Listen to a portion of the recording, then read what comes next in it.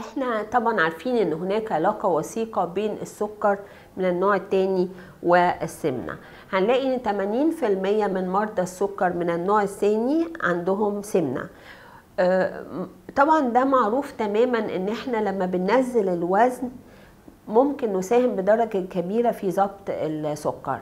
بالعكس، في مرحلة قبل البداية في السكر اسمها مرحلة ما قبل السكر. هذه المرحلة لو قدرت أنزل وزن المريض 7% من الوزن المبدئي، ممكن أقي المريض من السكر نفسه، يعني يبتدي السكر ينزل تاني. هو طبعا بيبقى مرتفع ولكن لا يصل إلى تشخيص السكر، في مرحلة بين الاتنين، بين الطبيعي وبين تشخيص السكر.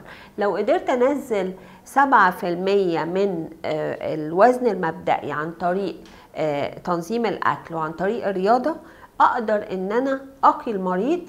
الإحصائيات بتقول حوالي 58% أقدر أقيه لمدة 5 سنوات من الإصابة بالسكر.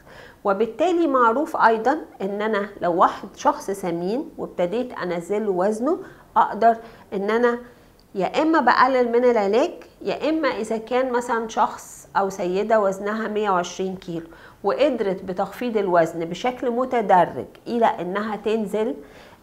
المطلوب في النزول مش بدرجة سريعة، المطلوب الأفضل هو 4 كيلو كل شهر. لو قدرت ان انا انزل 4 كيلو كل شهر وقدرنا نتخلص من هذا الوزن الزائد، ممكن قوي ان احنا بنقلل من كمية الدواء، وفي بعض الاحيان بنتوقف تماما على الدواء وترجع تاني مريض السكر يرجع يبقى ما عندوش سكر.